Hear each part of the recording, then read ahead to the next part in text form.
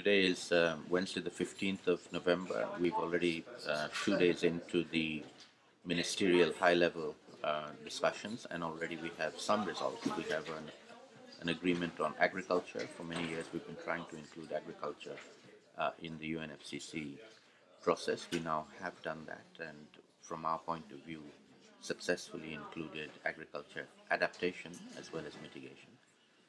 Secondly, we also have an agreement on the Warsaw International Mechanism on Loss and Damage.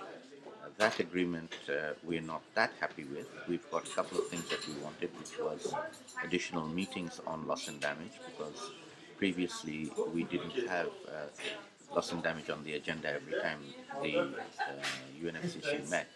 Now we do. Also, we got the possibility of a task force on migration, although not exactly agreed that, but we hope that that will be done by the executive committee. It's been given to them to decide.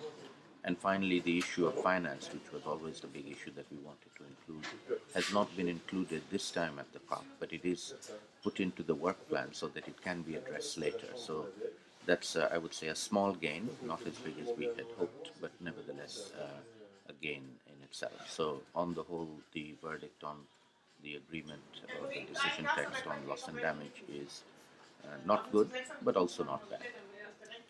Today and tomorrow we will start having the high-level sessions, and the remaining items which are to be discussed will be done, and we're hoping that we'll get an agreement here by Friday.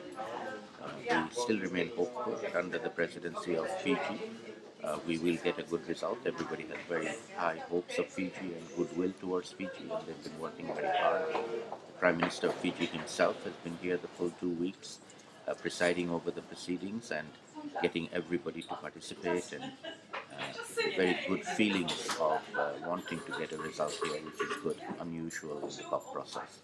So let us see what happens. 2 more days to go, and I'll report back at the end.